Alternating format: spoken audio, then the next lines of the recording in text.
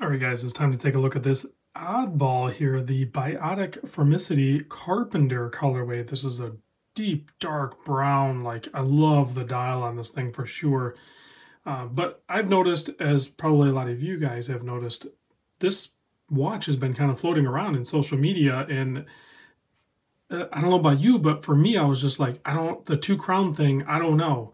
But you put it on wrist and it fits good, it wears good. I think I could do with or without the second crown, but it's definitely different and it definitely works. You guys will just have to chime in and let me know. I mean, you guys can speak with your own money too, because the Kickstarter launch is going to be June of 2022 with a price tag of only $399 at launch. I believe that's accurate information. I'll put a link down below in the description.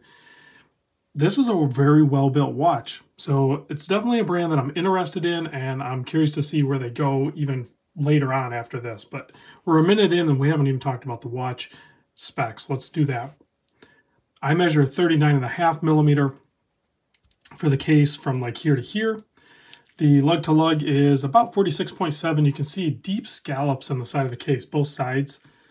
Nice scalloped case design. I like that. Drilled lugs. And I measure 11.6 millimeter thick, flat sapphire crystal up top with AR coating, 20 millimeter lug width here, and the bracelet tapers down nicely to 18. Fully milled out clasp. You have quick release spring bars. You have the female center link there, so it articulates. It doesn't fully fold over, but it definitely does rapid after it articulates. But also underneath this, you'll notice there's no micro adjust, right? Wrong. It's the quick micro adjust, so you can do it toolless on the fly. You just pull this guy back, and you go ahead and pull that out, push it back in, whatever you got to do. H-link bracelet, screw pin design. It's very familiar with a lot of other micro brands. I'm seeing, the bracelet looks familiar to another micro brand, and then the clasp looks familiar to a different micro brand yet again. So I think this is going to be from the same type of manufacturer that's putting out very high quality micro brands out there, and that's definitely the case with this one too. The weight on it is 160 gram, sized for my 7¼ inch wrist. That's got a little bit of heft to it, guys. I'm digging it. I like the weight of it for a smaller watch like that. It's different, but I really like it. So 6.5 millimeter screw down crowns on both sides. You have 200 meter water resist. This side is obviously going to do your timekeeping. I say obviously, but who knows, right? This is the case. Okay, so excellent traction on the crown, nice pop to it. You're going to be able to wind it in the first position, and then you can pop in one more position, change the date. Pop in one more, you can stop the seconds hand, adjust the time. It's using a Miyota 9015, so it's an excellent choice in movement. Keeps the watch thin, and it beats at 4 hertz and everything. Now this crown over here, you can flip it around and operate it like this if you're used to. If you can't, like, adjust with your mind this way, but as soon as it pops, you get that inner rotating compass bezel. So, and it's very smooth. There's no play in it. It's like one of the tightest, best feeling inner rotating bezels I've handled. And then the threads on the crown tube assembly is perfect. Let's zoom in on this guy so you can take a closer look, and you'll hopefully be able to see how excellent this dial is. So it actually kind of pans up towards the center.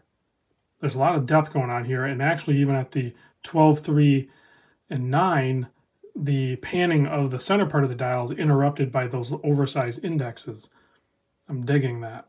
You have your date cut out at the 6 o'clock there, and you can see that's also angled in depth. Very clean, well done. That brown is just stunning, and then it's perfectly matched with faux patina. That's an excellent color to choose for faux patina. Good satin finish on the case. You have a display case back, but underneath the display case back there is an ant. So that's that's part of their like logo. It's not really their logo, but it's part of their design. It has like an ant reading a map.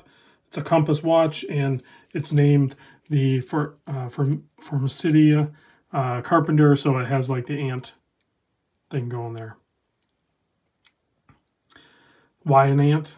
I don't know. You'd have to ask the owners, other than ants are tough as heck, and they're very focused in their work, and they're you know, they know exactly where to go sort of thing. So I don't know if they're just feeding off from that aspect of those creatures, and that's what they're trying to portray in this watch. I can dig it. Let's pop it on my 7 1/4 inch wrist so you can see what it looks like. There you go. Now, the only way you get away with these large crowns, because that protrudes out a ways, is a smaller case. And this has the smaller case. It's like, you know, 39 by 46.5, essentially. Well, 39.5, but there's no digging in the crowns or anything. I don't notice them. There's no problems with it. And I love the weight of it. All right, let's pop this off and check the lume on this thing. So whatever the studio lights gave it, that's what we're going to have here. Looks like we have a nice application, actually two-tone. So we do have some BGW9, and then it looks like we have some C3, if I'm not mistaken. So nicely done in the lume department. And this is a prototype, so the production models will be even better. But this has got to be like at least 98%. This is probably one of the most complete prototypes that I've handled before production. Thanks for watching, guys, and I'll see you on the next video.